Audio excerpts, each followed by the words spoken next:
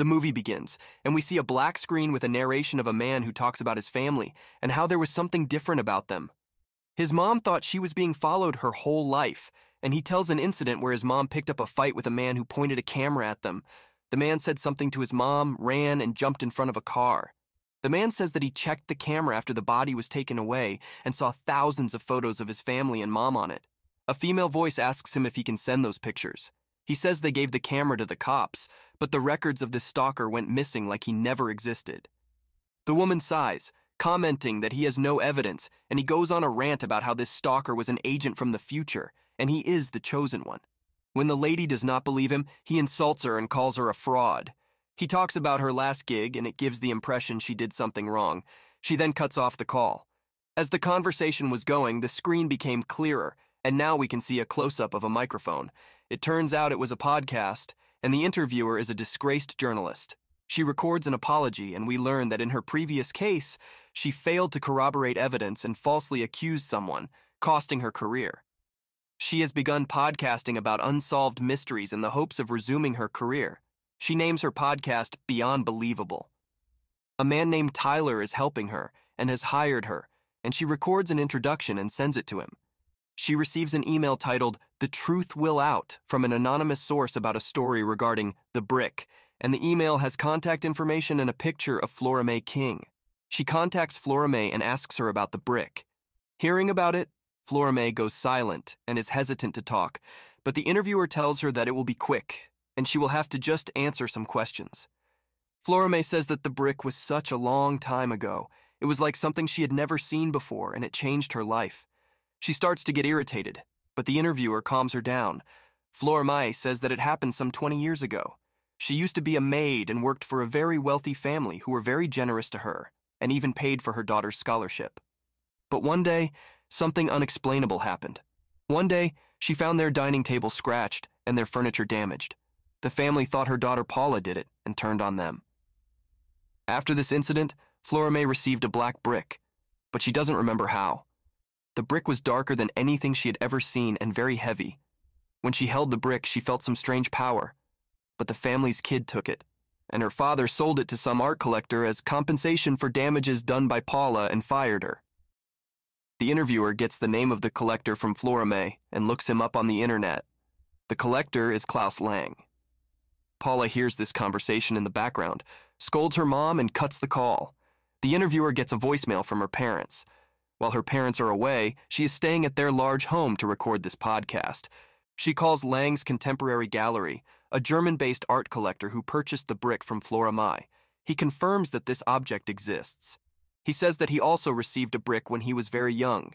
He got fascinated by it and now has several of them, each exactly the same. He got them scanned and found that the interior of each brick was filled with hundreds of symbols folded into each other.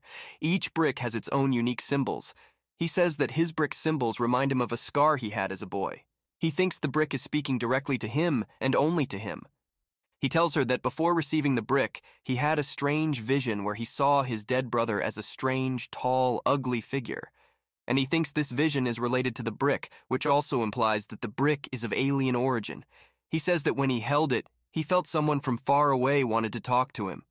The interviewer does not trust him, and he offers to sell a brick to her to convince her, but she refuses. Before cutting the call, she informs him that Flora Mae's brick was sold to him without permission from her, and that the family he bought it from took it from Flora Mae. But he shows no concern about it. He just states that he paid for it fairly. After the call, she hears the recording of both calls from Flora Mae and Klaus to make sense of everything. She calls a man named Scott and talks to him about this incident and the brick. They both laugh at the absurdity of this. She is planning to drop the story and not send it to Tyler. She comments that Tyler will fire her, and Scott stresses that she needs rest. He suggests that she take a break, but she says that she needs a story in order to keep her job. They talk about the Langley case, which got the interviewer in this condition, and her comments reveal that her article was true, but she was framed and discredited. She tells Scott that Langley's supporters are gathering in front of her apartment, so she is at her parents' house. She gets determined to get a story and gets back to the recordings. She analyzes the recording, then goes on the microphone and talks about her experience with Flora Mae and Klaus. In the end, she urges anyone with any related information about the brick to come forward. She then sends this recording to Tyler, and she receives a response from Tyler that he is going to publish it. The next day, she's having breakfast when she receives a message from Tyler about her podcast blowing up. In her inbox, there are multiple messages related to the brick. She contacts another person who has a black brick, Laura Sully, who also had similar visions just before receiving the brick. In her vision, she feels compelled to jump from the window of her high-rise office, but she always wakes up before hitting the ground. After this vision, she got the brick, but just like the others, she doesn't disclose how she got it, just comments that she is not allowed to say that. The interviewer gets visibly confused by this and asks her to send a picture of the brick, and Laura dismisses the request and tells her that the brick warns her of something awful coming. Just before Laura cuts the call, she asks the interviewer for help and says that she wants to stop living like this. After the call ends, Laura sends a picture of the brick to the interviewer. Florame calls after listening to the podcast, and she is upset at the interviewer for changing her words. She starts getting more calls about the brick, and a man calls her and tells her that his grandfather also received a brick, and he also had visions. The man says that the brick is gone, but his grandfather has changed, like he's been replaced by something else. He also tells her that the brick spreads through word of mouth and urges the interviewer to stop the podcast. He warns her that she is in danger, and the brick can come to her too. After hearing this, she goes online to research the matter and emails a journalist who had an article about a similar phenomenon. She receives the scans from Klaus and sends them to Scott, who is a linguistics professor at MIT. Scott tells her it's unique, and he also suggests that Klaus may be making this up. She believes that this is real, and Scott tells her that he does not recognize the symbols. The interviewer comes up with the theory that these symbols are related to the person who gets the brick. Scott asks her to think about whether she really believes it or is fooling herself for a story. That night, she finds a package with a USB stick inside it. On it, there is a video of a little girl celebrating her birthday, and in the video, the little girl mentions that she got a black brick in her gifts. She calls her dad, but he is not available, and she leaves a message. She notices some markings on the shredded paper in the package, and when put together, it makes a symbol similar to one from the brick. She calls Klaus and questions him whether he is playing with her. The video is actually hers on her birthday party when she was a little girl, and she thinks Klaus is behind all this. Klaus refuses to have knowledge of it. She asks him to show her a brick to prove they are real.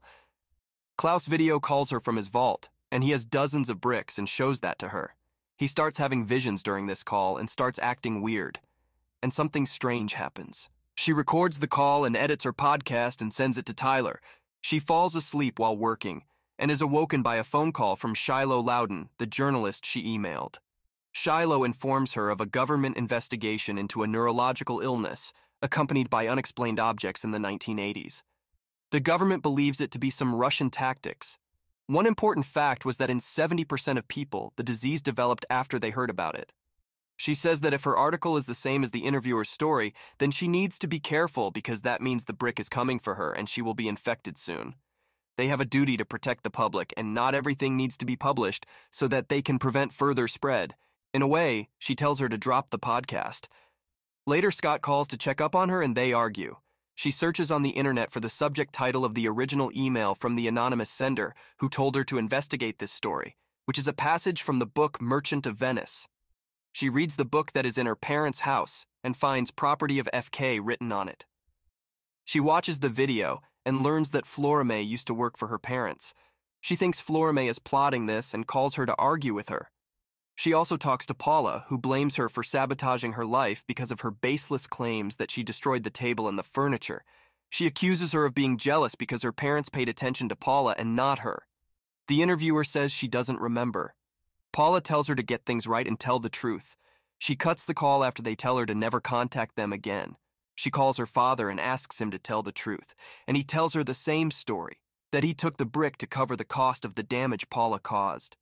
The interviewer admits to her dad about snitching that Paula damaged the furniture, and they called the cops who charged Florame, and they took the brick as compensation and fired Florame for their own safety, not realizing that his own daughter lied about who actually did the damage.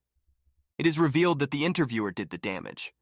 Her father tells her they don't have to talk about it, and he gets angry when he figures out she is recording this.